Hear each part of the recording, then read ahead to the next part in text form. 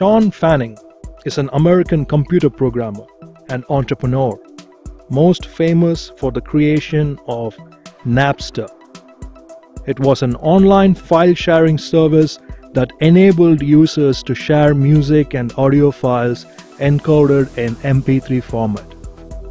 Launched on June 1st, 1999, Napster was so successful that at its peak, the service had about 80 million registered users.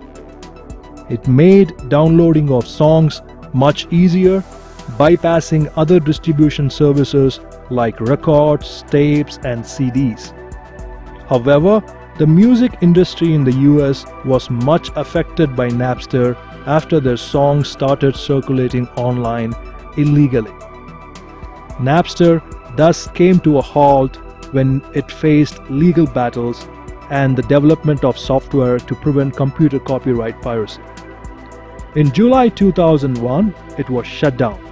The following year, an American software company, Roxio Inc., acquired the assets of Napster and relaunched it in 2003 as an e-commerce enterprise that sold digital music files.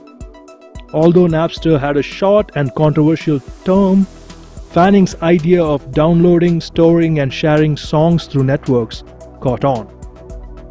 Napster creator Shawn Fanning has proved himself not only as an innovator but as an entertainer too.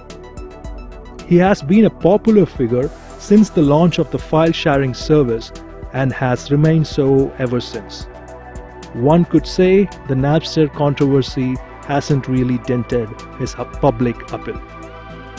Fanning first entered the big screen in a cameo role for the hit film The Italian Job, playing himself. In 2000, Fanning appeared as a presenter at the MTV Video Music Awards wearing a Metallica t-shirt. Coincidentally, it was this band that first came out against Napster and filed a lawsuit for circulating one of their works before it was officially released. In the same year, Fanning appeared on the cover of the Time magazine.